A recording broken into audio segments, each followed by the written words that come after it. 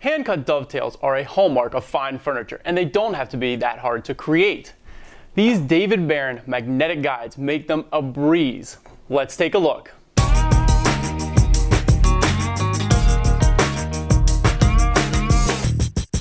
These magnetic dovetail guides are just awesome for making hand-cut dovetails because they hold the saw in the exact position for making your cuts in both the tail and the pin board, so there's nothing to chisel away on all those sidewall cuts. The way it works is that there's a magnet in the side of the jig that holds your saw in the exact right position for making each of the cuts. Now these magnetic guides come in a variety of angles for different dovetails, from 1 in 4, 1 in 5, all the way 1 in 6, 7, and 8. So you can use them for different types of wood or whatever kind of pattern that you like. There's even a 90-degree that you can use for making shoulders on your tailboards or for other operations. And there's a 45-degree saw guide that can be used for miters, picture frames, etc. Now the way it works is that there's that magnet on both sides that holds the saw perfectly in place. On top of that magnet is actually a little non-friction skid pad, making it super slippery so that your saw has really nice action as you make a cut. Also on each of the guides is a friction surface on the inside so that when you hold this up to the workpiece, it's not going to go anywhere. It's going to stay exactly where you want it as you make that cut. So let's go ahead and make some dovetails.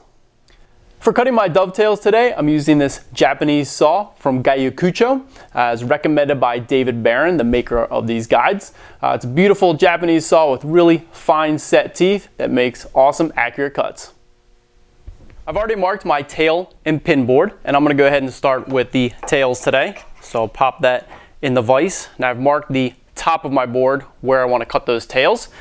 Now I'm going to grab the 1 in 6 magnetic guide and put it on top of the workpiece. Now it goes on top like this, not in the front, but on top, so the magnet is above the workpiece, and that's important obviously to grab your saw. So I'm going to go ahead, let the magnet grab the saw, line it up right on my mark, and go ahead and just saw down to the line.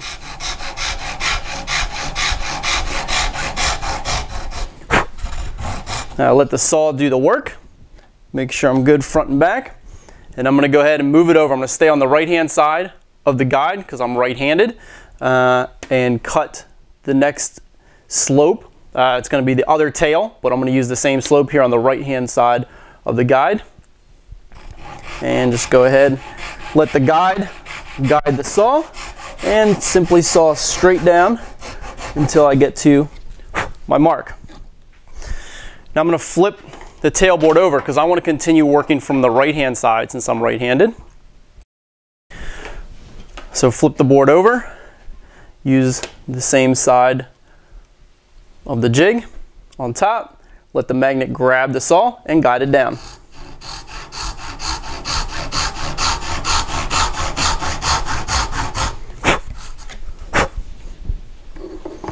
And move it over, and my last cut.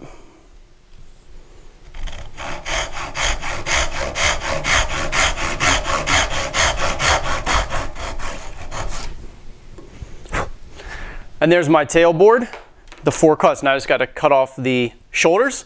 So I'll turn that sideways. And here you can of course cut straight up and down, or you can grab the 90-degree magnetic guide, put that right on top, and let that do the guiding for you. So put it on top, get it right to the waist side of my mark, and cut straight up and down.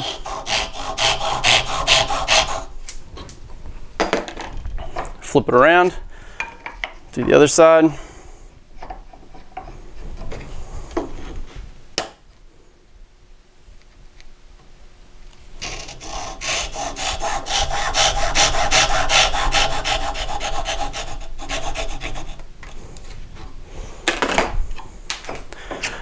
Then I simply have to clear out the waste in between the 2 tails.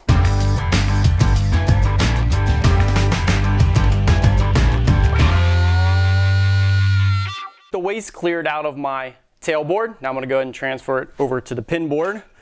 So go ahead and pop the pin board into the vise, grab marking knife, Set it up right on top where I want. And mark those pins.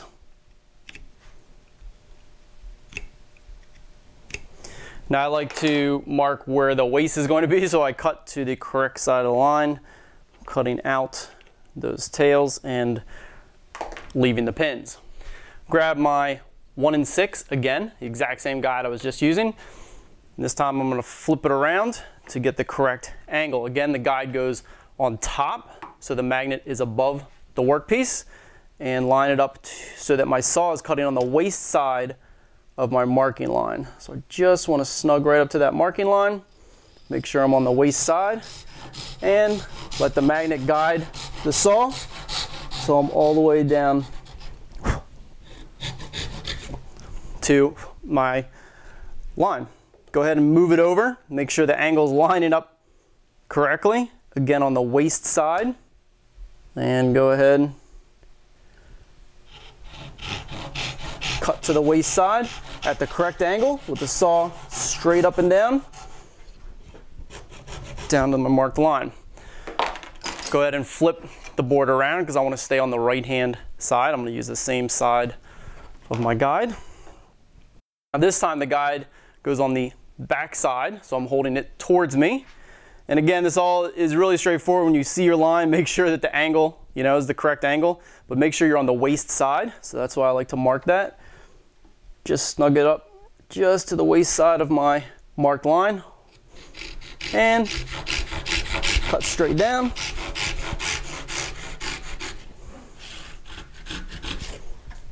Move it over, last one.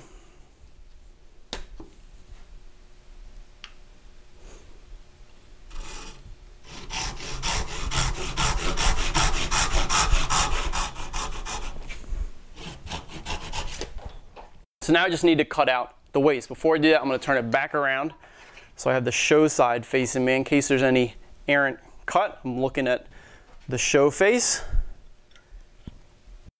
Go ahead and bring my coping saw down and cut out that waist. And the other one.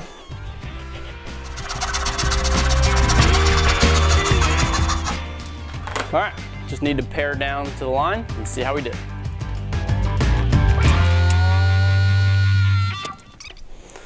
All right, moment of truth. Let's check it out.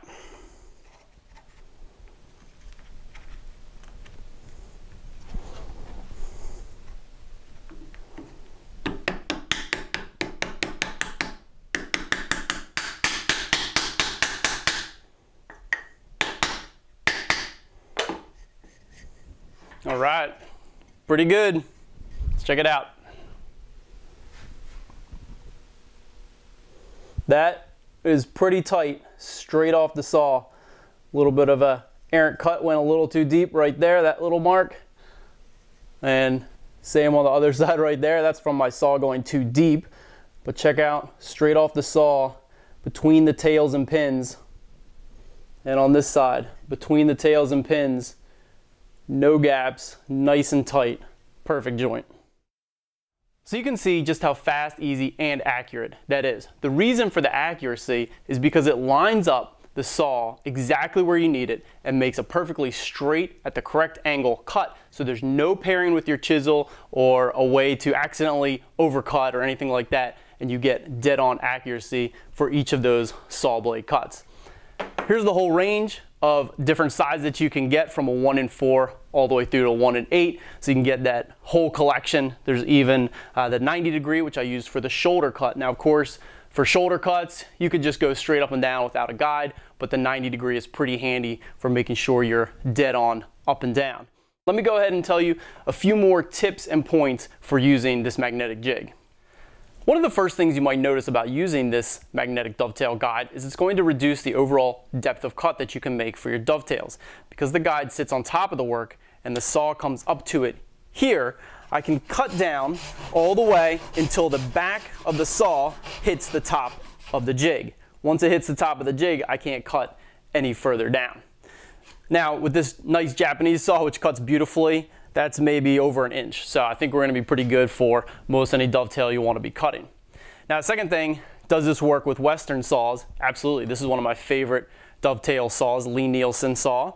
And I can hold the guide up, bring it right up, catches, and go ahead and cut my dovetails.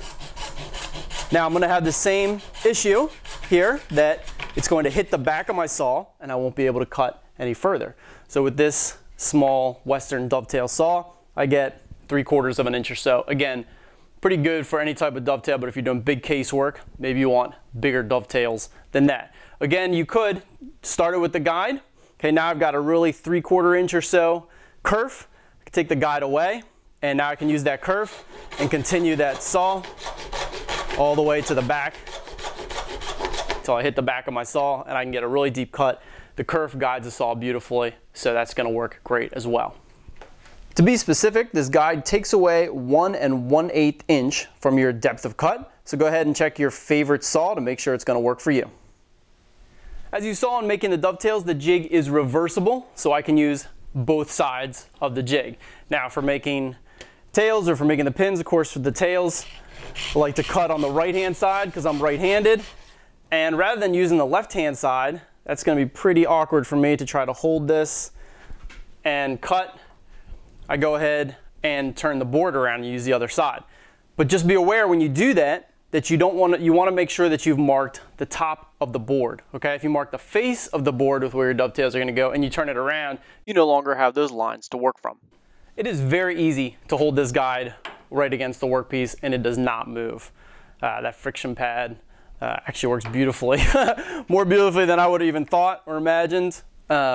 It holds it right in place. But of course, if you want to, you can use a small spring clamp or a small clamp to hold this in place while you're making your cut.